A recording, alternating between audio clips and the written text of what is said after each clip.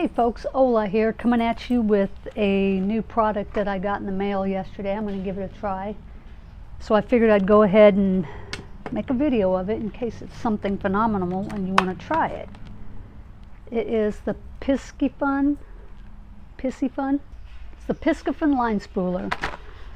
I'm going to spool up a Stratic 2500 with 15-pound Power Pro braid.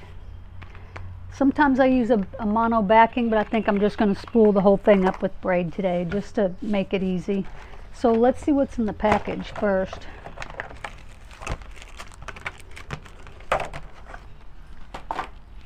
Okay, it looks like it's 3 pieces. This is your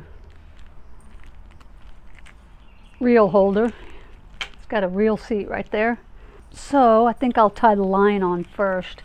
Then it looks like these are some adapters for the different spool sizes. It has a little pivoting head, so as your spinning reel is winding it up, this will go back and forth as needed. Put your spool right there. Then you can put some tension on it. Tie an arbor knot, and then I put a little bit of tape on there. Okay, don't forget to open your bail when you're tying that first knot in there. Okay, so I've got my line tied to my spool. Now let's put my spinning rod in place. Don't think you gotta torque it down like a gorilla. Put the spool between the tensioner. I watched a video on this, but still not even super clear. Okay, it's gonna need that adapter.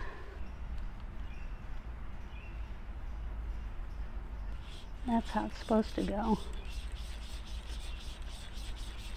There we go. Got to put a lot of tension on it.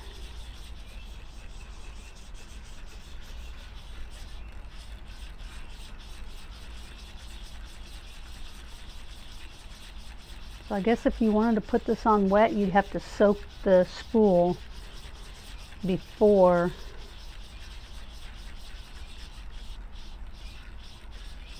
you started spooling. So I put a little more tension up here on that top knob. That way it will spin. You don't want to go too fast.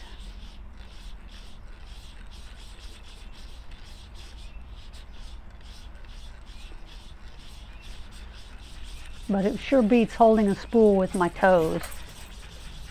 That's how I used to do it. I'd put a pencil through the spool and then hold the pencil with my feet and then reel up. But oh, this is so much easier. And it's going on with some tension too. Plenty of tension. I hope I did it right and I don't have a bunch of line twist. Certainly hope that's not the case. So we shall see here. Okay, folks. We shall see.